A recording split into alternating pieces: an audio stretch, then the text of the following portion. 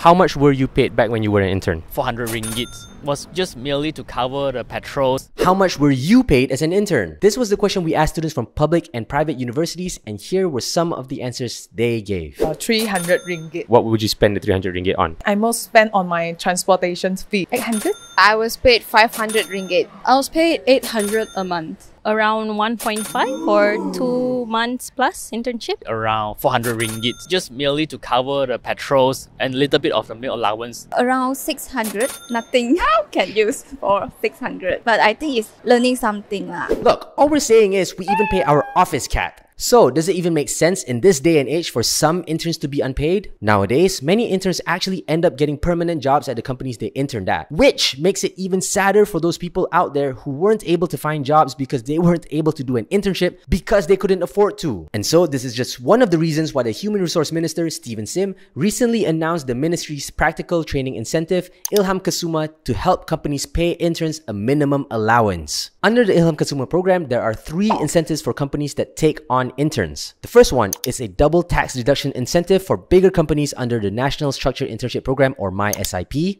The second one is a matching grant of up to 300 ringgit per intern for companies like cilisosmy that don't make money via the internship matching grant for SMEs or likes. And finally, the third is a scheme that allows employers who contribute to HRD Corp to claim up to 50% of their levy balance to sponsor the interns under the Industrial Training Scheme, or ITS. So, with these incentives under ILHAM KESUMA, companies should be better able to pay their interns a decent allowance, and young people can now take on internships without having to worry too much about whether they can afford it or not. And so here, we also wanted to find out, what do students today think is a reasonable allowance for an intern? 500 to 800 as a production team. 1.5 to like 2k. 800 to 1k. 1,000 or 1,005. 1,000.